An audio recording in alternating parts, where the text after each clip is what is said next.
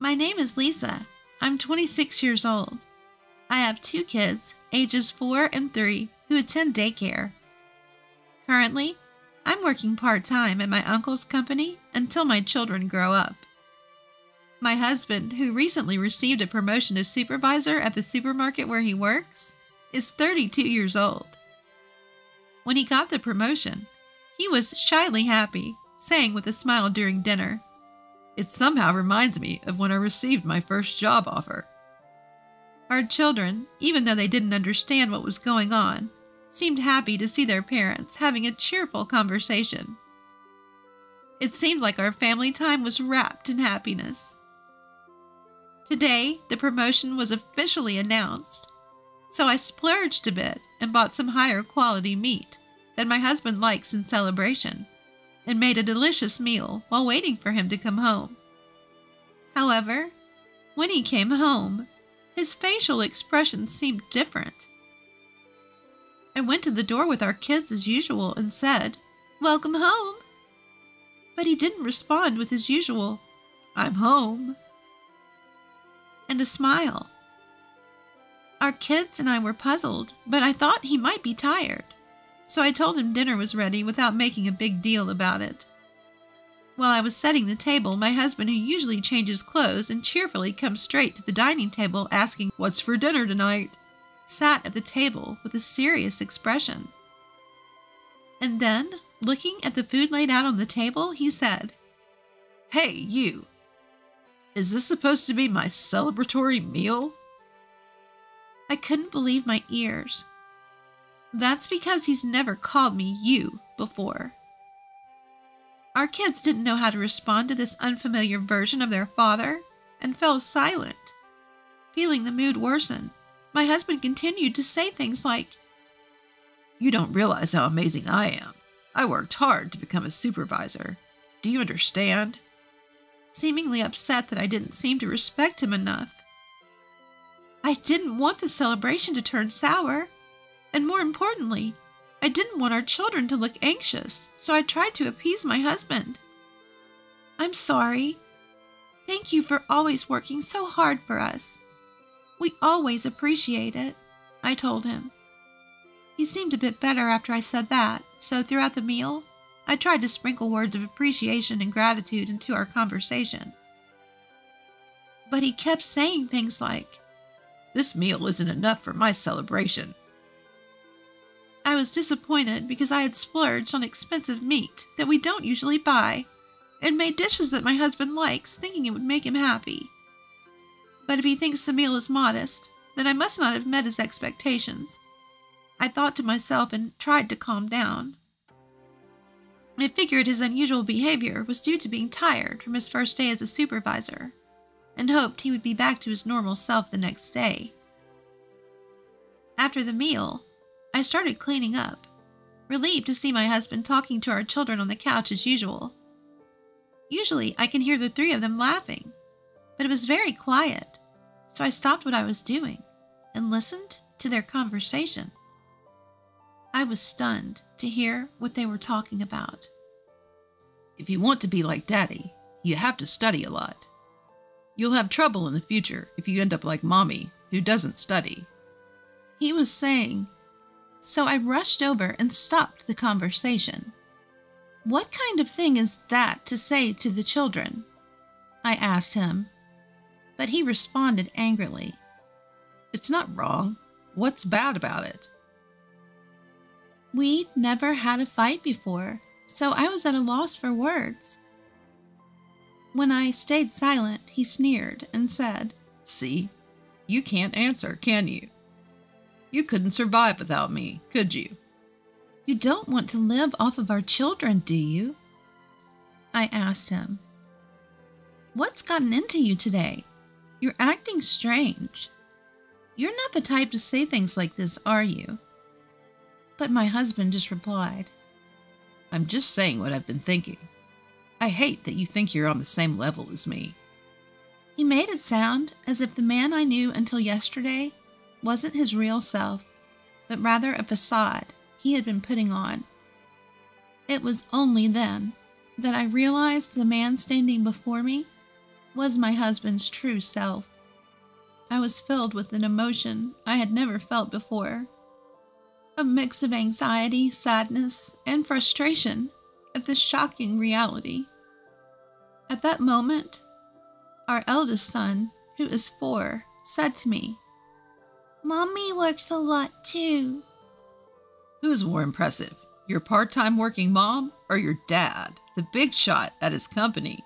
My husband scoffed at our son's silence, saying, "Can't you understand even at the age of 4? You must have inherited your mom's brains as well as her looks." Thinking he was being scolded, our son looked down, tears welling up in his eyes. To distract the children from the situation, I suggested with a smile, "Shall we take a bath together?" Usually it was my husband who bathed the kids, but they were thrilled to take a bath with me instead. Our eldest son, who usually insisted that I help him undress, quickly started to take off his clothes on his own, and our 3-year-old daughter followed suit, trying her best to undress herself. After helping her a little, her clothes came off, and I praised her with a smile, saying, "Well done." She looked very pleased with herself. Seeing the children like this was so healing that I almost forgot about the incident earlier. While we were in the tub chatting about what happened at daycare, my husband came into the changing room and shouted through the bathroom door, "You're being too loud. And why are you taking a bath before me?" The children clung to me in fear. As my husband grumbled his way back to the living room, our son said with a worried look, "Daddy is mean today." I hugged my daughter, who seemed on the verge of tears, and said, "Daddy is just tired and grumpy today. He'll be his usual self tomorrow." After we got out of the bath and prepared for bed, we went to the children's bedroom earlier than usual. We spoke in hushed voices as not to provoke my husband. The children seemed to find this fun. "It's like we're having a secret conversation," they said, talking more than usual in their little whispers. They even tried to suppress their laughter, perhaps fearing that my husband might get angry.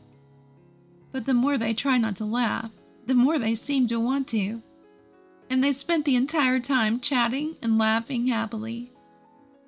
Watching the children like this, I felt truly happy.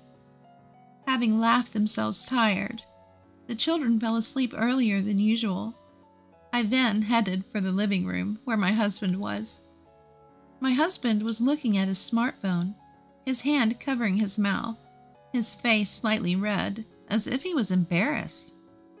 I felt a bit off, but more importantly, we needed to discuss my husband's behavior earlier today. "You've been acting really strange today," I told him. "Even the kids are getting worried." He replied, "What's so weird about me? If anything, you're the strange one. Aren't I supposed to be respected by our kids? Do you want them to turn out like you?" He didn't feel guilty at all, even going so far as to belittle me. I told him, "I've not led a life that deserves being looked down upon." But he just kept insisting. "Your way of thinking is wrong." And we couldn't have a proper conversation. Then he said, "We're doing things my way from now on. I'm going to change our family's wrong ways." When I asked him what he meant, he suggested that the family should always put him first, take a step back, and create an environment where he can relax.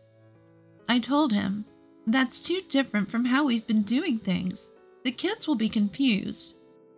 Please stop." But it seems like he heard about the family life of a department head he respects, and thought that my and the kids' attitudes towards him at home were wrong. It seems he got some words of encouragement from the department head when he got promoted, and had a little chat. In that conversation, the department head had said, "The reason I was able to become a department head a bit earlier than my peers is thanks to my wife." So my husband asked the department head about his wife and family. The department head's wife doesn't let him do anything, allowing him to focus solely on his work. This hasn't changed even after their child was born, and she manages all the housework and childcare perfectly. Their child apparently wants to be just like their father too. Hearing this, my husband seemed to think that the reason his promotion came later than his peers was my fault. He now believes that if he makes our family like the department head's family, he can catch up with his peers and get promoted earlier. I didn't say it out loud, but I thought to myself that it wasn't my fault, but rather his work wasn't being appreciated. I felt so drained all of a sudden. As I was heading to the bedroom to sleep, my husband stopped me. The moment I got promoted, I've been admired more than ever by the part-timers and temps. As soon as I became a supervisor, my phone never stops buzzing, he said, a hint of blush on his face. Then he said, "You should be more grateful you've got such a popular guy for a husband." Misunderstanding the fact that people were relying on him means he's popular. I had my doubts about what he said, but I was too exhausted, so I just said, sure, and went to the kids' room. I got into the kids' bed and decided to sleep there. The next morning, I was disappointed to find that yesterday wasn't a dream. When our son casually said, Good morning. to my husband, he suddenly yelled, "It's good morning, sir," to your father. Our daughter, startled and scared, burst into tears, and our son, holding back his tears, said, Good morning, sir. Seeing this, I yelled, "Don't shout at them for greeting you as they always have." But my husband yelled back at me, "Didn't you understand what I said yesterday? You should be grateful just to be with someone like me." He continued. In front of the children, our eldest son, who had been holding back his tears as he had never seen such a quarrel before, also started crying. I couldn't help but join them in crying due to a mix of anger and sadness. Seeing this, my husband exclaimed, "What a depressing start to the morning," and left for work without eating his breakfast. As I was comforting the crying children, our eldest son caressed my head and told me, Don't cry, Mom. Wiping away my tears, I hugged the children tightly and assured them with a smile, I won't cry anymore. Then I prepared for my work and got the kids ready for daycare before heading out. When I was with the children, I could act cheerfully, but when I was alone, I felt incredibly down. I can't help but think about how to restore our family to its previous state of happiness. The company I work for is a consulting firm run by my uncle. My uncle is my mother's brother. Since he and his wife never had children, they've always doted on me since I was young, like a second set of parents. On his recommendation, I obtained the necessary certification to work as an HR consultant, and now I work at his company.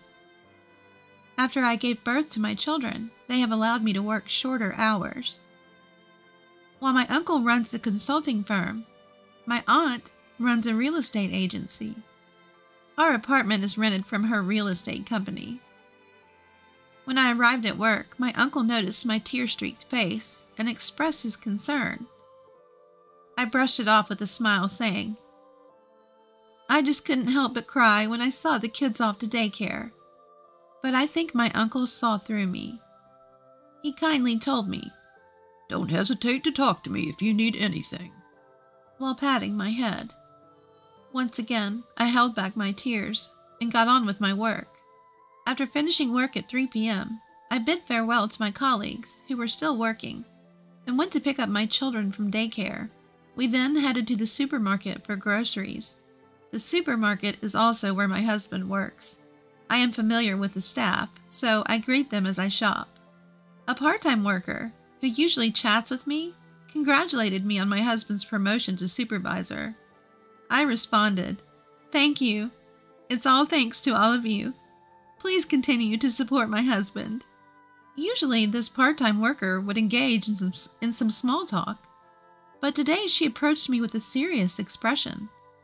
Just as she was about to say something, my husband, who happened to be in the store, caught her attention, and she quickly returned to her duties. My husband told me, "Don't interfere with a part-timer's work. Finish your shopping and go home." I thought I might have indeed disturbed her work, so I simply replied, "All right," and started shopping, pulling along our child's hand. After finishing shopping and waiting in line for checkout, I saw my husband talking to a young female part-timer at a distance that seemed too close for just work-related conversation.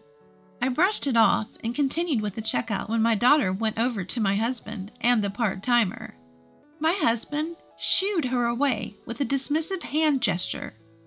She returned to me with a saddened expression. As I looked at my husband, he and the part-timer went into the back of the store through a door. My woman's intuition was at work, and I had a bad feeling. But more than that, my mind was filled with the question of how could I restore my family to its previous happy state. After doing the shopping, I got home, let the kids play, and pondered while preparing dinner. But no good ideas came to mind. I thought about consulting my uncle, but I decided to think more about it because it's about my own family. I told myself that there must be a way out. I had dinner ready by the usual time my husband gets home, but no matter how long I waited, he didn't come back. I thought I would just get scolded if I called him, so I waited for him to come home without calling. I ate dinner with the kids first, took a bath together, and finally, when the kids were asleep in their bedroom, my husband came home. His working hours are from 8 a.m. to 5 p.m., and the store closes at 8 p.m. I wondered if he had to work overtime. So I didn't ask anything and just reheated dinner. However, my husband said, "I don't need dinner today. I've already eaten." So I silently turned off the stove and cleaned up. When I glanced at my husband, he seemed to be exchanging messages with someone on his smartphone. He noticed my gaze and began to make excuses, even though I didn't ask, saying, "Listening to the employees' concerns is also a part of a supervisor's job." At that moment, I felt my woman's intuition was getting closer to the truth. Something's fishy, I thought. I felt like my husband was no longer the man I loved, and I was overcome with sadness. My heart ached sharply. My heart rate quickened, and I felt constricted. I can't restore my happy family by myself. As my suspicion that my husband may have a woman he likes approaches certainty, my goal of restoring a happy family seems to be drifting away. My legs started trembling, so I said goodnight to my husband and decided to sleep in the kids' bedroom again, but I couldn't sleep, and morning came. The kids remembered what happened yesterday morning and said, "Good morning," politely to their father. I saw my husband off to work after breakfast saying, "Have a good day." During the sleepless night, I was thinking about how to restore my family. To do that, I concluded that I must bring back my husband's feelings towards the family. So I decided to study cooking more and work harder on housework to win back his feelings. However, my husband started coming home late almost every day and stopped eating at home. I thought I should not provoke him now and did not discuss it with my husband. No, maybe I was scared to find out that my husband's feelings were no longer with me, and I might not want to hear harsh words from my husband. So I started to avoid conversation as much as possible. One day, when I was sleeping in the kids' bedroom as usual, I heard a conversation in the living room as if my husband was talking to someone. Even though I thought eavesdropping was bad, I quietly approached the living room door and listened to the conversation through the door. "It's okay, Mary. She won't find out. My wife is so oblivious." I realized that the woman my husband is thinking about now is Mary. "I really love you, Mary," he said. I was listening very calmly, as if I had given up on winning back my husband's feelings. I could give up my family for your sake, Mary." When these words came out of my husband's mouth, my mind went blank. I flung open the door and confronted my husband. "What do you mean by giving up your family? Are you saying you'll abandon not only me, but also our children?" I yelled at him. My husband quickly hung up the phone, his face slightly flustered, but the next moment he had a defiant attitude. "You'd have a hard time with 2 kids if we divorced, so just silently accept that I'm seeing her," he said. "What are you talking about? There's no way I can accept that. It's not a parent's place to talk about abandoning their children." I couldn't hold back any longer, even though I was worried about waking up the kids. I couldn't stay calm, and I raised my voice to my husband. My husband, who had never seen me argue back so much, was taken aback, but he took a deep breath and shouted back at me. "Who do you think you are, working part-time? If you're so bitter, stop leeching off me. Don't you dare defy me." The next moment, our eldest son went up to my husband and cried out, "I hate you! Get out!" My husband said to our eldest son, "You guys are the ones who should leave." I stood in front of our son and said, "Don't be so harsh on the kids." I thought our son would cry even more, but he was glaring at my husband with an angry face. My husband took out an envelope, likely from the government office, from his bag, and handed it to me with a smirk. Inside the envelope was a divorce paper. "You guys get out. I'll give you 2 days. Be out by then." Saying that, my husband packed his things and left in the car. I hugged our eldest son and said, "Thank you for standing up for Mom," to which he replied, I hate anyone who bullies Mom. and began to cry.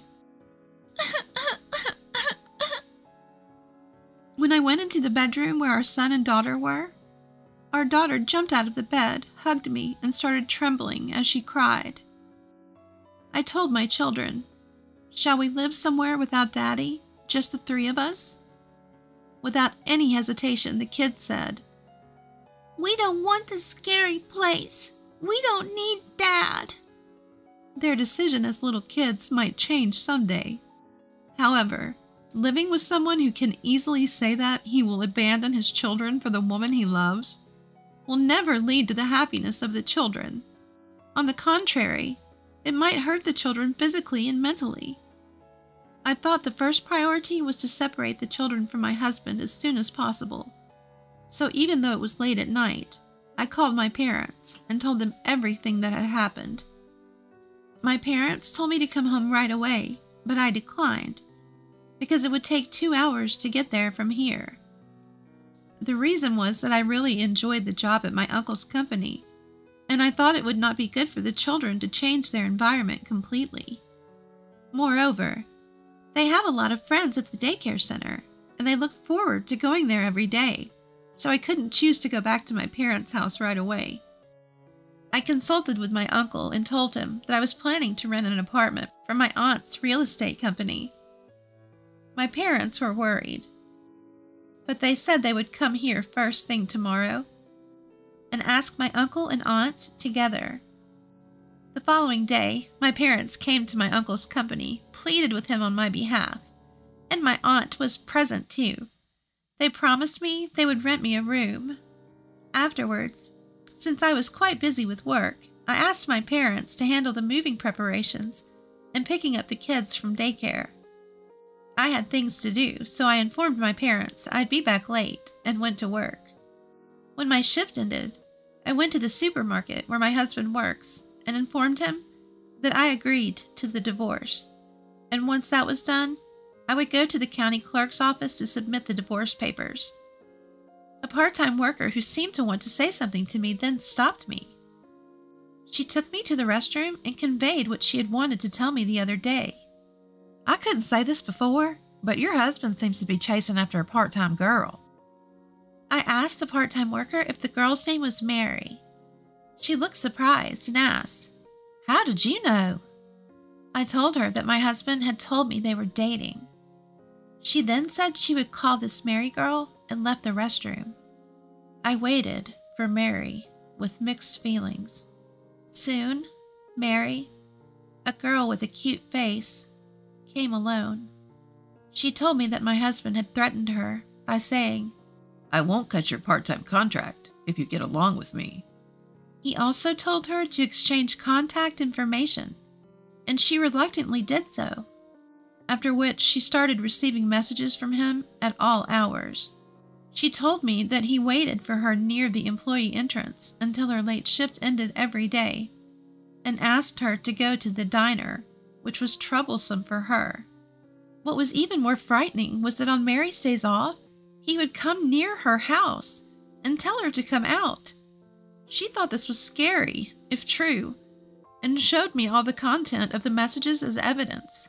I understood that what Mary was saying was true, and I told her that I had heard from my husband that he was dating Mary, and that wasn't the cause, but I would be submitting the divorce papers afterwards. Mary said she wished she had told me about this sooner, but I told her not to worry about it, as this divorce was inevitable. For some reason, we hit it off and exchanged contact information, and then left the restroom. I looked around the store for my husband. However, I couldn't find him, so I went around to the employee entrance and decided to have him called from the office. My husband approached me with a grin and said to me, "So you've come to your senses. You can't support 2 kids on a part-timer's salary." With no sympathy left for my husband, I coldly retorted, "I can't do it anymore. Let's get a divorce." He looked surprised and asked, "Are you sure? How are you going to raise the kids on your own?" I replied, "You do know I work as a social worker, right? I work part-time with reduced hours, but my income is higher than yours, so don't worry." He seemed surprised.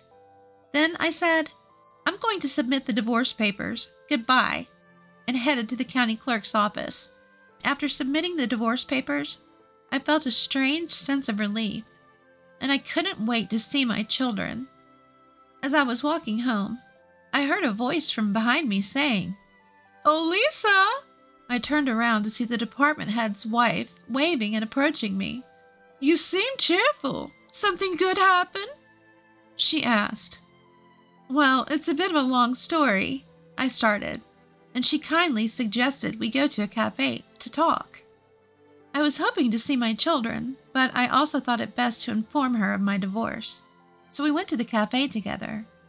I told my parents, "I'll be late. I have some things to discuss with the department head's wife before settling down at the cafe."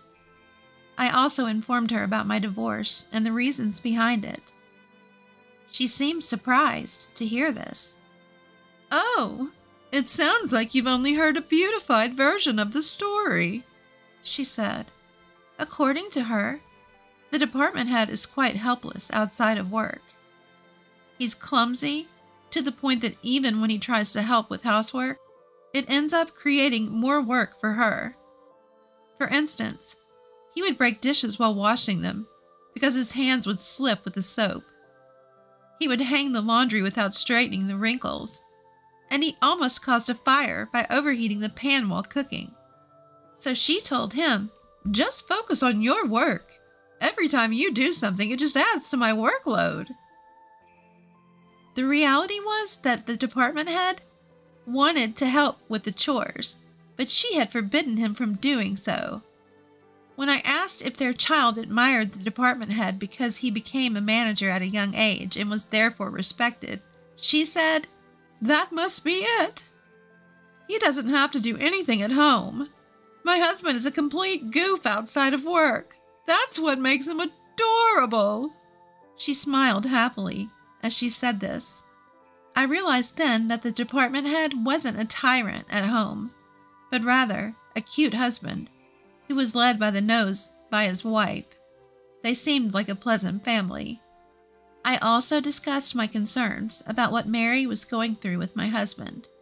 I spoke to the department head's wife about Mary without her permission, considering Mary's safety. I knew her father was an executive at the supermarket where my husband worked. I was certain that her husband, who was eager for promotion, would succumb to pressure from above. The department head's wife said that if this was true, it would be a violation of company policy and needed to be investigated, so we ended the conversation there. Before we parted, she said to me, "You and your children have the right to happiness. If anything happens, let me know." And we exchanged contact information. When I hurried home, the house was already empty. "We've finished preparing for the move. Let's go to our new house," he said, and we got into the car and headed to our new house. My aunt's employees had helped, and my mother had decided where to place the furniture, so we were ready to start our new life right away. What surprised me more was the size of the living room and the number of rooms. Each of our children now had their own room. There was also a room for my parents to stay when they visited. I thanked my aunt and uncle for renting us this place at such a low rent. "You really don't need to pay any rent," my aunt said, but I was grateful even for the reduced rent. That night, we celebrated the divorce and the move with those who had helped us. 3 days later, I got a nasty call from my ex-husband, which I, of course, ignored. I only read the one message he sent on WhatsApp, but I didn't respond. He was surprised to find that all the furniture was gone and only his belongings were left in the room, and demanded the furniture back. Most of the furniture was something I bought when I was single, so I just overlooked it. 3 days later, I got a call from the department head's wife as well. She told me that the department head had given my ex-husband a stern talking to. Apparently, he was left in a state of shock, his face pale, after being told to live in regret for the rest of his life because there was no turning back. After that, Mary and her parents went to the headquarters compliance department, explained what had been done to her by my ex-husband with evidence from their WhatsApp messages, and submitted call recordings as new evidence. It seemed that this was suggested by the department head's wife to Mary. When my ex-husband found out that the damage report had been reported to the headquarters, he said, "I'm not stalking her. We're dating." However, he was told by the folks at the headquarters that "Having a romantic relationship with a part-time employee while you have a wife is also a violation of compliance." He was shocked into silence. Then, the headquarters representative showed the evidence submitted by Mary, and upon realizing that he had really been causing trouble, that there had been no relationship, and that it was all a misunderstanding, my ex-husband broke down in tears. In the end, it seems he was given a notice of dismissal from the company and was set to be transferred as a regular employee to the branch in Alaska. After that, it seems my ex-husband went to report our divorce and demotion to his in-laws. The in-laws were angry about the cause of the divorce and the fact that they would never see their grandchildren again, and they kicked him out of the house.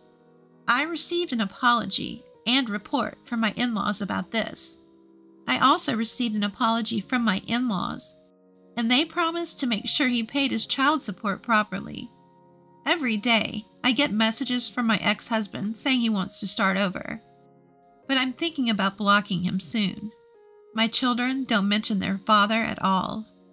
On the contrary, they seem to be living happily, being pampered by their aunt and uncle. I'm done with marriage. From now on, I want to protect my children's smiles and happiness at all costs.